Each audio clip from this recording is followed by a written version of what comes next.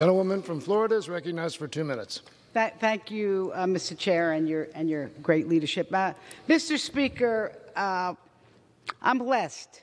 My son, Ben, a Marine War veteran, he returned safely from tours in Iraq and Afghanistan. He's now a small business owner. He's even given me 2 beautiful grandsons. And listen, not every family is as lucky. Our service men and women put their lives on the line for our nation, and yet for too long, countless veterans have unknowingly been exposed to environmental hazards and toxic waste like burn pits during their duty. And then they come back home with long-term health impacts like cancer, infertility, and breathing issues.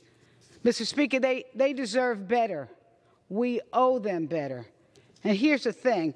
If we're willing to send our troops to war, we must also be willing to care for their health upon return. And this includes the 80,000 veterans in my home area, Palm Beach County. It's time for Congress to honor this commitment and pass the Honoring Our Pact Act to provide access to VA health care to millions of veterans exposed to toxic substances. The best way to thank our veterans for their service is with action. I urge my colleagues to pass this important bill, and I yield back. Gentlewoman yields back.